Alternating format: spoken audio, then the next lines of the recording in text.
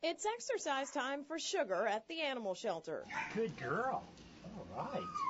David O'Buck has been running with shelter dogs for more than 5 years. His own dog, a corgi, is too old to run with him, so he volunteers 3 times a week to put in a few miles with dogs at the shelter.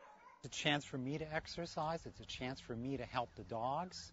Shelter dogs need exercise twice a day, and volunteers who might not be able to afford a dog or keep one at home get more than just a workout. It's awfully inexpensive to come to the shelter and run with the dog. I mean, it's completely free. So they get their exercise in, they get their dog fix. We provide them with, food and treats and banners for the dogs that say "Adopt Me." Running with a dog isn't the only option. You can also walk a dog in many programs. Contact your local shelter, and usually they have a volunteer orientation or some type of info session, and say, "Hey, I want to walk a dog." For David and Sugar, the Getting Fit with Fido program is more than just exercise. I look at it as a chance to be outdoors. I get to work with kind of a meditative state in running. And the dogs help me in a way.